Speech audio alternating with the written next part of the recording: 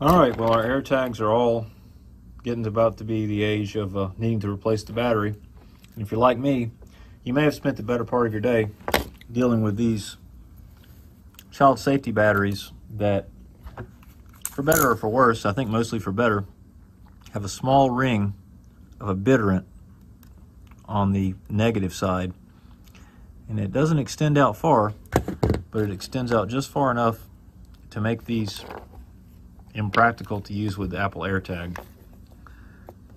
Some of the solutions that I tried, mostly unsuccessfully today, online talked about scratching up the top of the battery, either with a knife or with steel wool, and didn't really have a lot of luck with that. I came up with another solution. So we've got this one opened.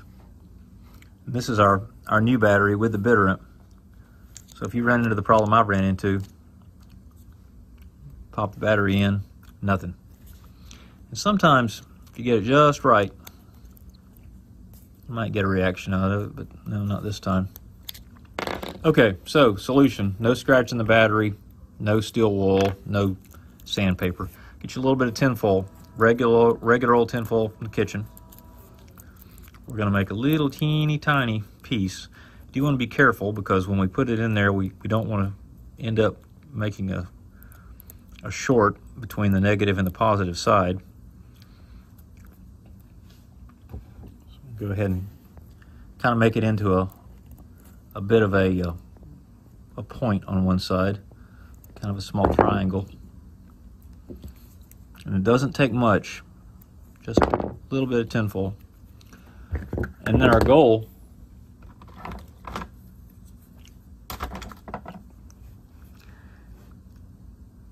this is the contact that's being blocked by the bitterant right here in the middle.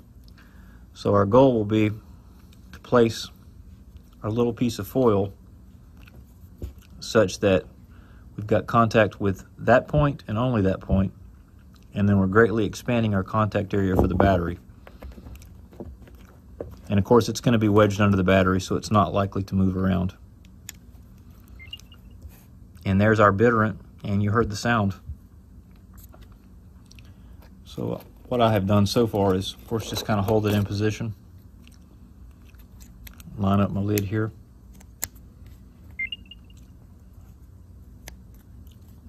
And twist lock it back on, right to secure. Up and going, problem solved. Bitterant still on the battery, no scratching, no sandpaper, just a little bit of aluminum foil. Hope it helps.